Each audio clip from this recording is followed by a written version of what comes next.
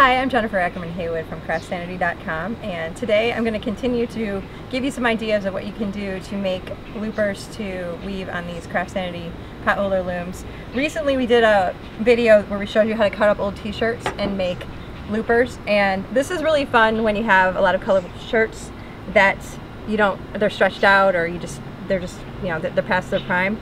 But the problem comes in though when you have like a shirt like this that's kind of gross and discolored, and you want to figure out something else to do with it.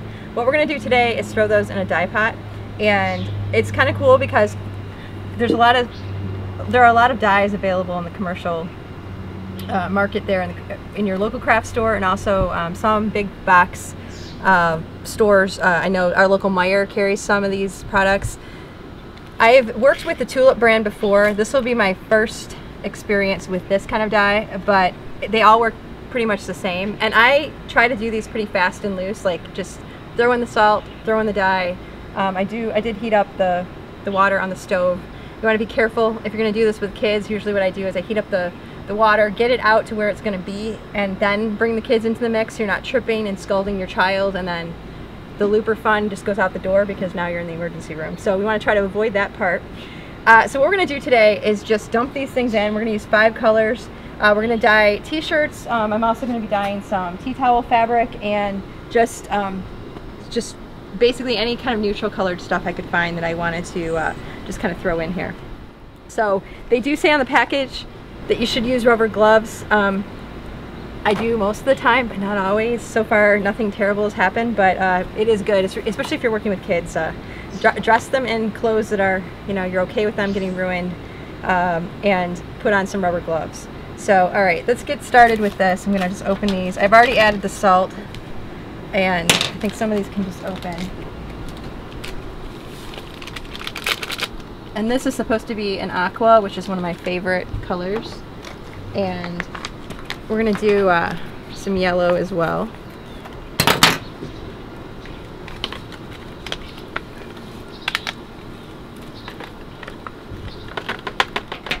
And this is flamingo pink, which seems interesting because I saw some flamingos at the Toledo Zoo recently, and they were actually like orange. So this whole flamingo pink stuff, I know they're pink flamingos, but I didn't get to see those. And this red is probably going to be trouble, because red, you know what happens with red, it usually washes out a little bit. So we'll see how that goes. This is a goldfish orange. This Dylon brand, I like the names of their dyes. I do like that. Very, very fun. All right, now I'm going to mix these up, and I'm going to kind of let that dissolve a little bit. You can dip from one to the other, and I'm not gonna lie, I've done that before. But I'm like a reckless crafter sometimes, and I didn't realize that until I started doing these videos, and I'm like, yeah, I don't always follow all the steps. But the thing is though, if you're going between colors, especially like a blue to a yellow, you're gonna have green, and you don't want to do that. So just take the time to just wipe off your stirring utensil, and give yourself a chance to keep those colors pretty true. Another thing I want to mention too, I like to make a lot of soup. I would never make soup in these pots, because these are the pots I use for dyeing. I also make, I do some soap projects, but I would never make food, and anything that I've used that I've used any kind of chemical dye, keep it safe, and use something, buy a cheap set of pots from just you can go to like I think I went to, I don't remember where exactly I got these. You can go to Goodwill, you can go to a thrift store, you could go to just any place that sells like really low budget set of pots and get those. I'm gonna let this dissolve for a little bit, and probably stir it again, and then we're gonna throw stuff in and get set with the dyeing. Okay, we've let the dye dissolve in these pots, and now we're gonna get started adding some fabric. Now, the first thing you put in is going to absorb the most vibrant color. So usually, just throw in whatever you want to be the darkest. I don't really care. I just have a pile of old shirts that I'm going to throw in here. And then I'm going to get some lighter gradations with some of the scrap fabric behind me here. So we're just going to start throwing some things in. And you can use you can kind of push it down. And you can see like some of it, I mean, it soaks it up right away. And actually, you know, what I've done in the past is I've actually soaked the fabric in the past. And I'm going to do that with these little scraps behind me, but these I'm just going to throw in and see. We'll just throw them in and see what happens.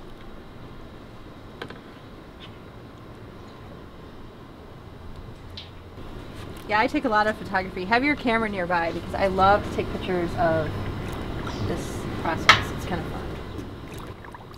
Oh wow, look at this red. Now, we'll see how much of that washes out, but that is like a nice red. How much can you expect to wash out just generally? It really depends. Reds typically wash out. There's a lot of, I don't know why, but reds tend to wash out. But that looks like that's going to be pretty dark. And I like that blue. And I've done things where you can get kind of an ombre if you don't want to have the whole thing be dyed. Or you can dye the whole thing, put the whole thing in and then pull it out so it's darker at the bottom. But and if you were going to do something like that, you can dip it in and then just kind of clip it to the side. And those kind of things are fun. Okay, what I'm going to notice is as I keep adding fabric, things are going to get progressively, they're going to get lighter. So the fabric is going to start absorbing less. Well, it won't be absorbing less, it'll just be, there'll be less pigment in the water.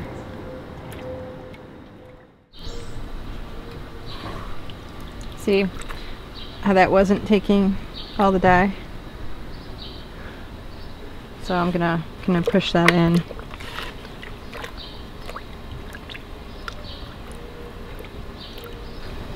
Some white spots on there. So I'm gonna just push that down and make sure I'm getting those. And I'm using, these are, this is tea towel fabric from ACS Home and Work. ACS sponsors my CraftSanity podcast, and I like to print on this fabric from printmaking.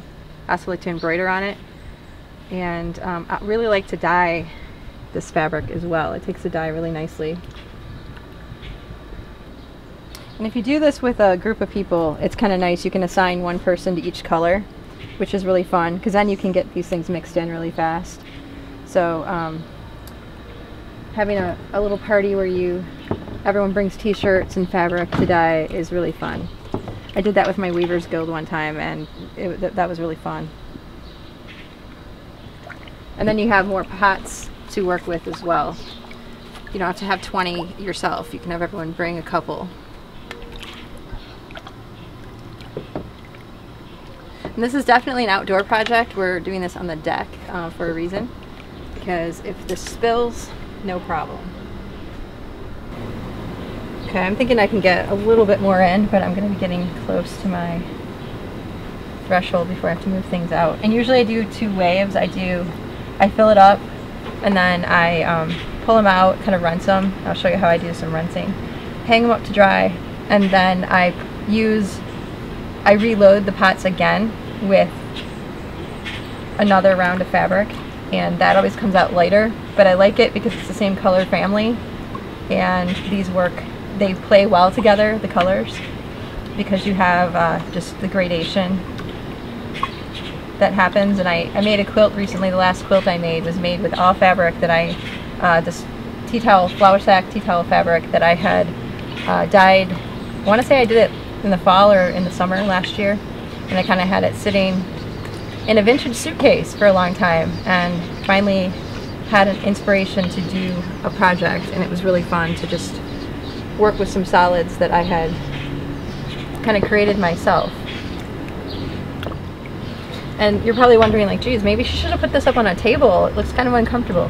I'll admit it, it is a little uncomfortable to be down here stirring this stuff, but the reason why I didn't put it up higher is because if there's any kind of accident where you accidentally tip something over, these are on the ground, they're on the deck, so the chances of someone getting burned or having an accident or reduced. So that's why I do some of these kind of strange moves here. Okay, and I'm thinking I can get, might really get a couple more pieces in each of those. Okay, so I'm gonna rinse these now, and it's raining on my back deck, so I'm gonna do this quickly. And actually, this is the part you should use. This is the part where I actually do follow the rules and use gloves. All right, so I start with the lightest color first, and you squeeze out as much as you can out of it, and then I just throw it in here. This is just cold water.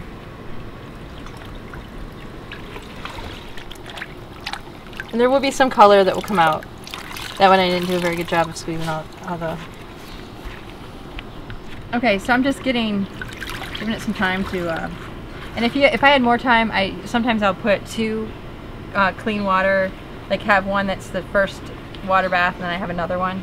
But I'm gonna just let this, just gonna dry this, and since it's the lightest color, I'm gonna put it up at the top. And this is just a regular laundry drying rack here, and I actually only use this when I'm doing my fabric dyeing. So that doesn't look like it was very evenly distributed there. I think I'm gonna throw that one back in.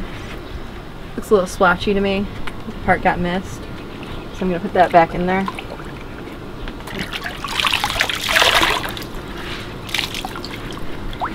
And then I wash everything, so it's going to get washed again and dried. So before you sew it into something, you want to make sure that it's color fast, otherwise that could be a problem, especially if it's a gift for somebody. Okay, now I got myself into a situation here. Let's see. Alright. This is a really good project to do in the middle of the summer when it's hot and you can get the most out of that and use the sun to help you out with the drying process. And this. Okay, so as you can see, there's quite a bit of yellow that came out.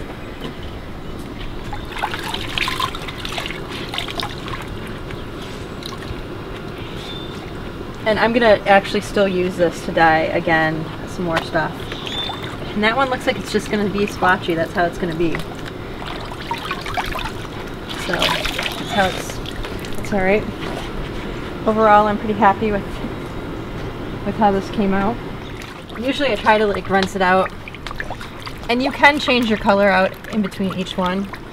This is, but see how it's draining out pretty clear? When it's coming out clear, when you wring it out and it's pretty clear, then you know you've gotten most of the dye out. And I'm gonna wash all this again.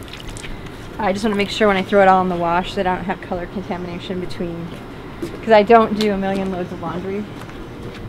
Okay, this is the result of our dyeing experiment for the day here, and as you can see, with just 5 packets of commercial dye from the local craft store, we got quite a broad spectrum here and pretty vibrant colors.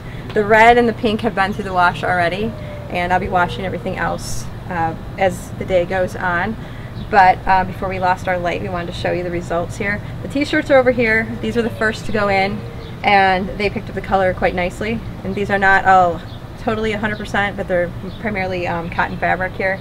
And over here we have a mix of bleached white and natural flour sack tea towel fabric, and this took the dye really nicely as well. And you know, one of the things I want to tell you guys about, I use this drying rack for dyeing projects, and I like to I just kind of throw everything on here. But one of the things you want to be aware of is if you are going to do this at home and you're using a bunch of colors like I did, you really want to designate areas for your fabric to dry, because I did get some kind of drip effect because it started raining and the fabric got wet and then dripped down. And that was a little bit irritating. I was able to wash most of it out, but that's just something to think about. You might want to designate a drying rack per color if you have the space in your house to do that. Or you want to just use old-fashioned clothesline. That works for me. That's actually preferred, actually. If you just put clothesline up and you can pin the things on, pieces of fabric on, you're all good to go. So yeah, so this was the result. Every time you do a dyeing project, it's going to come out a little bit differently, and that's one of the things I love about it, is that you can't predict what's going to happen exactly. And for that reason, I like to hear about your dyeing projects. I'd like to know what kinds of fabric you use and what products you use, what commercial dyes you like.